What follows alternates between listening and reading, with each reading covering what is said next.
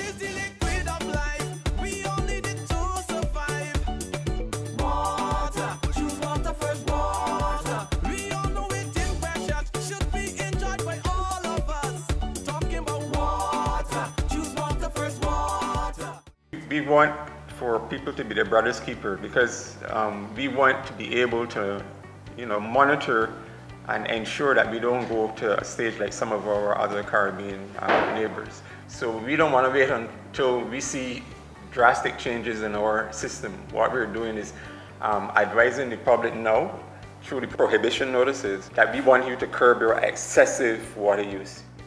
Director of Engineering Charles Leslie briefing the media on what to expect as we conduct another investigation to determine how the drought is impacting our water supply. Well, we're back at the Bowmanston well and pumping station on this edition of Water Wednesdays for yet another exploration mission.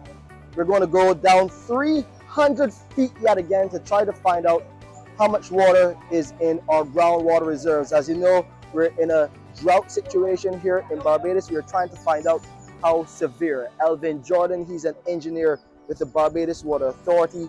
He's leading today's expedition.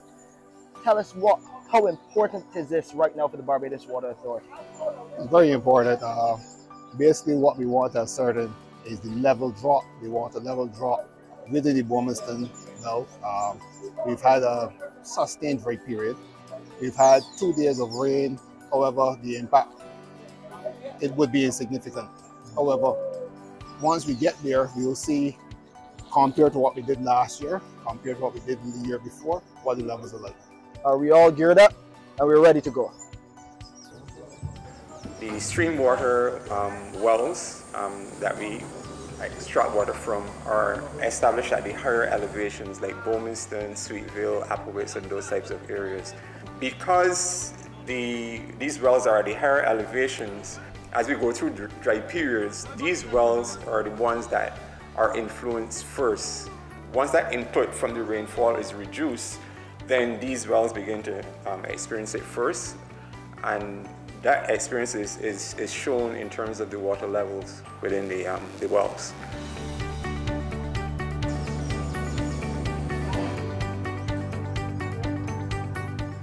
Good trip. Well, we are back. We were down in Bowmanston well for about roughly an hour or so to examine the levels of the water down there. I mean, Elvin, it was a good expedition, but not so encouraging signs as far as what we saw in terms of where the levels are at. Yes. Typically, once we have excess water, water will be flowing over the top of the dam. You would have recognized that the water level would have been in the region of 8 to 12 inches below the top of the dam, and there was no water going over the top. And when you look at the downstream after the dam, you would recognize you only had about 4 to 6 inches of water. And when you think about that, when you look at the fact that the water is not over the dam, and then we had some heavy downpours over the past few days, that would have increased the water level significantly. I know the water normally percolates and it takes about 3 months generally. Why isn't it that case when you look at the Bowmanston well? It explains why the water gets downstream so fast. Because Bowmanston well is basically a cave system. So the water enters at the mouth of the cave and just traverses down to Bowmanston well, similar to water in a pipe. Hence the need for this prohibition notice, and that's why that's so critical as far as what we just saw. Yes. This just shows you why you need to play your part and conserve water. Of course, you can get more information on the prohibition notice on our website. That's www.barbadoswaterauthority.com. Go to our socials on Facebook and Instagram for additional information as well, or subscribe to our Water Wednesdays channel on YouTube to let us take you down in the well here at Bowmanston. You can find us there. First of all, it was adventurous. I enjoyed.